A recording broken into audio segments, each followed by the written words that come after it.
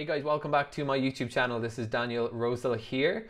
Very exciting day for me from a data perspective because I can find it, burned my first ever M-Disc. This is it, video backup number 1, 18th of 5th, 2022. I also got this little, I think it's a 96 disc case from Amazon alongside the main star of the show, the Blu Ray disc burner from LG.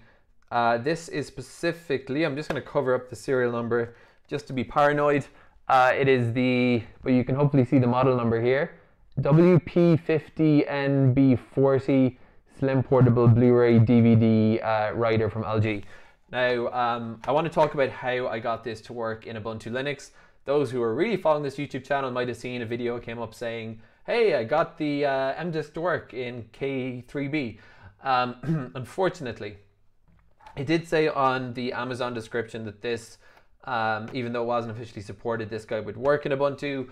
Unfortunately, the drive appeared in K3B. It recognized the M-Disc Blu-ray media, and this is what I'm using. I'm using the 25 gigabyte 4x speed M-Discs from Verbatim. It recognized that. It looked like it was writing, but it choked halfway through. So I put up the video a little bit prematurely because I thought the first one worked, but it didn't actually burn either. So I was not able to burn an M-Disc. I'm using Ubuntu 20, I think. I couldn't do it in Brasero. I couldn't do it in K3B. All the disc burning programs. I spent about 15 minutes researching it on Ask Ubuntu, and I saw very quickly that Blu-ray support on Ubuntu is really problematic. So I decided to go down the route of using a virtual machine. So I'm just going to jump over to my screen here and show you guys what worked for me. So I just put into Google here M-Disc burning software, and the first result that popped up was, you can see this thing here called Burn Aware, free burning software, and it says specifically for DVD, Blu-ray and M-Disc. So this is what I ended up using. Now, the point of this video is to say that I was able to use this running on an Ubuntu host in a virtual machine by VM Ware, and to my surprise, it worked really well. I tested this disc that I burned, if I can find it, my first M-Disc.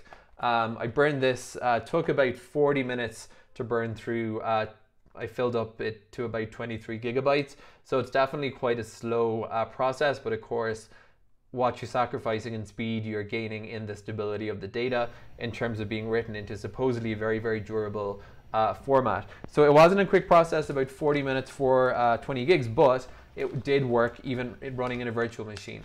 So I had it running in a virtual machine, and I had to allow the virtual machine, in VMware, to see the Blu-ray drive, which requires 2 USB ports connected to the computer.